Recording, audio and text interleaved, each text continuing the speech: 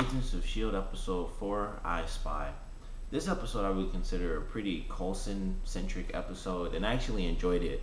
Not just for that fact, but also because it was a lot more emotional than I was expecting it, based on the preview. But I thought it was a really well done episode. It had, good emotions. It wasn't just the typical story, former protege, went evil. It turned out, she was being controlled. And, while that does happen a lot too, just how they acted it out was, very well done. And, the fact that they were able to pretty much, you know, catch her and basically trick the guy who was controlling her. It gave us time to hear her side of the story. How she talks about how she, missed the days of actually, being trapped in the coal mine compared to pretty much being a slave who had to do missions, knock people out or steal stuff and sometimes kill people, in order to survive. So I thought it was a really well done episode, and we got to see, a lot more of Coulson and his protege. The little hint that they gave us, once again, kind of teasing us about the whole Coulson not being Coulson thing. Um, she kind of knows some of the stuff that Shield does apparently because she obviously notices that he's different. And when she talks to May at the end, and May says, he almost died with the Avengers. She says, but what did they do to him? So she knows something happened. So she obviously knows a lot more than just a normal field agent, which I thought was pretty interesting. So hopefully that comes up too, where she kind of comes into play. Because I actually liked her as a character, and something we learned, because in the preview it seemed like she had superpowers to me, but we learned it's not really superpowers. It's just she has the fake eye, so she can kind of see through walls. Well, not kind of, but she can flat out see through objects and stuff. And it was actually really cool. When they had her captured, and like the main agent, whose name I still can't remember, when he was going out after he was captured, when he was like running past the room and was just shooting through the walls because he could see everyone. I thought, yeah, that's a pretty cool invention, and they could actually, now that they've been able to, get that technology that they didn't have, they could, use that in future episodes. Like, oh, I can't see this or that, and then boom, X-ray glasses and stuff. And apparently they can tone it down because at the end of the episode, they use it to she uses it because once again I can't think of her name either, but the hacker, she uses it to basically see him naked, and that was a really funny scene. And they're playing poker, and Fitz, or I don't know who's Fitz or who's Simmons because they just say Fitzsimmons like it's one person.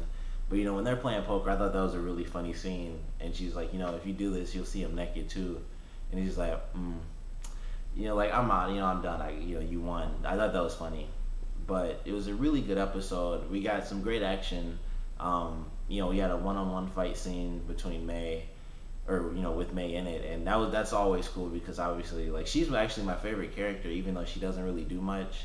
But like I'm just waiting for the scene when we really get to see her kind of go full force. But in this episode, we got a cool action scene of her fighting. The thing where Coulson mentions, when he first finds out who it really is, or when he, finds proof, he was like, since you're in the bus, I figured it had to be her. I thought that was a cool line too, because it just shows how cool she is, that she could pull off something so crazy, just as an agent because she's that good. And, I thought the fight was really cool. Her dialogue in the very beginning when, Coulson's like, why do you enjoy flying the plane and stuff? And she's like, the solitude, and that just fits her character, and it was funny.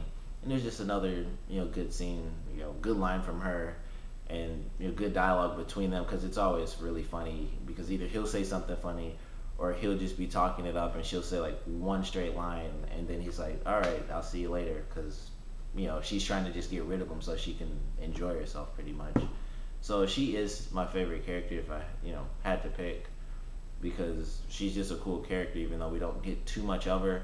It seems like we get little drops in each episode, which I think the show does really well. It does kind of, it always seems to focus on one specific character per episode, of course, but everyone does seem to have their big moments. Obviously, Fitz and Simmons have the whole surgery.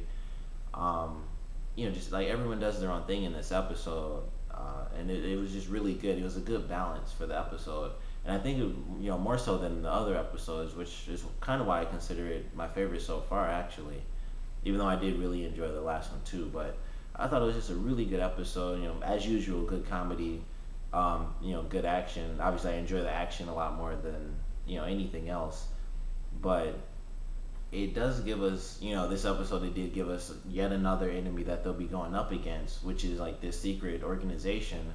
Because in the end, they find out that the guy that they went to look for, he was also under control. So it was just like almost like an evil pyramid scheme, which I guess is redundant, but it's like a super villain, chain of command, and they have all of these people under control with fake eyes that'll kill them off if they're busted.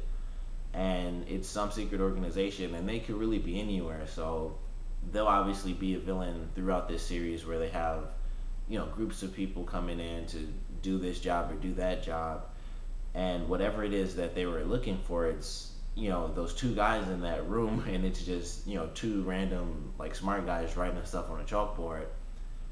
Whatever it is that they were looking for, I would assume it's some sort of new technology that they're trying to create, and they just needed like the blueprints from those two specific guys, because no one they had could actually make it. So I'm excited to see what sort of like super weapon that comes up with, or even if it's not a weapon, it could be, well, I guess it would still be a weapon, but if it's like a cyborg or something cool like that, that would be nice too. But whatever it is, it's obviously evil. Otherwise, they wouldn't use people with explosive, fake eyeballs to do it. So they gave us a new, secret organization that the group's going to be going up against. So that'll be cool to see, sometime in the future. And I'm hoping Coulson's protege does come back into the series. She won't be a main character, of course, but hopefully she will be a recurring character. I did like her, the actress. I thought she did really good. And she's obviously a really good fighter and stuff, and obviously she had the advantage of the eye, so she could see in the dark, and without that, she doesn't have that sort of night vision advantage. But she's obviously still a really good shield agent. She obviously has the skills, because if she couldn't fight, it wouldn't matter if she could see in the dark or anything like that. She just wouldn't be able to do it. And in the beginning of this episode, it was interesting like how she got the diamonds off of the one guy. She kind of like just ripped his hand off, and I thought that was really interesting for the show, because that's definitely like the bloodiest thing they've had as far as I can remember, and I should be able to remember because it's only been a month. But that seemed like really bloody, and I thought like, man, they really stepped it up in this episode with the blood. But that was really it. And then other than that, it was just people fighting, and then they had like the fake eye explode for the one guy at the end. But that was really it. But I was definitely expecting something else when they first started off with that, and she like ripped the guy's hand off, and there's just blood and stuff. I was like, this is gonna be a really crazy episode, but it didn't turn out that way, and I'm okay with that. But it would have been really interesting to see if they could have gone really far in sort of a bloody tone in just like one of the episodes. But that obviously caught me by surprise, because it's ABC. I wouldn't think there would be like any insane amounts of blood, but that's just kind of what I thought was going to happen this episode. But it didn't. No big deal. It's still a great episode.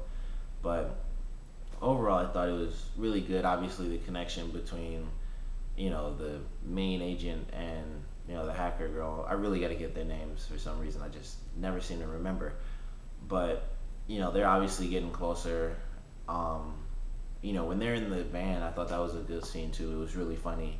Her, Fitz, and Simmons are just they're doing their thing in the car, and when they're about to get hit, she tries to take the safety off, and she like pops the mag out, which I thought was really funny, because they mention it, and it's like, okay, she'll have it down at this specific part. They mention how she always screws up, and this time she'll get it, and she didn't, and she like dropped the mag right out, and then they just got hit.